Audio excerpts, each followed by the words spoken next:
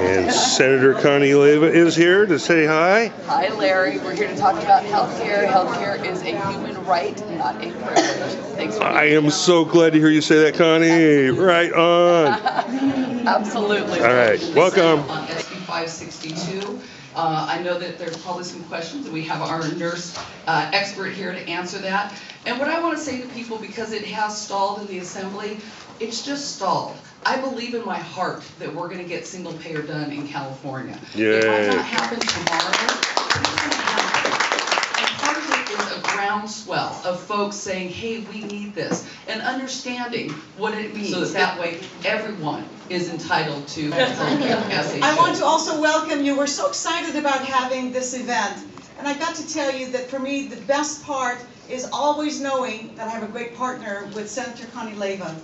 And as the Senator indicated, just because single payer is now a 2-year bill does not mean it is dead, because it is not dead. It is something that the Senate and the Assembly will continue to work on, so that there are issues with the bill that need to be resolved, and for all of us to vote on it, we really have to make an informed decision, and that's what we need. We need all that information, and we're going to get it. We have the California Nurses Association, we have the Senate, we have the Assembly, we have all of our experts, and people are working on this, and I'm excited about it. California Nurses Association, and just do a little shout out and thank the nurses for really leading the charge on this. Is this particular document online?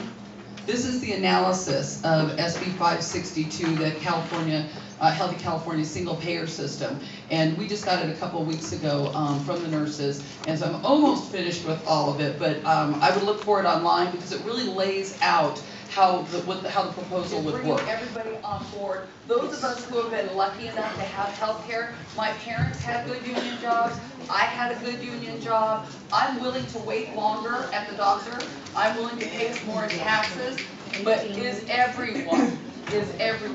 So I just think, I know we can do it. I have no doubt about it. We can do it.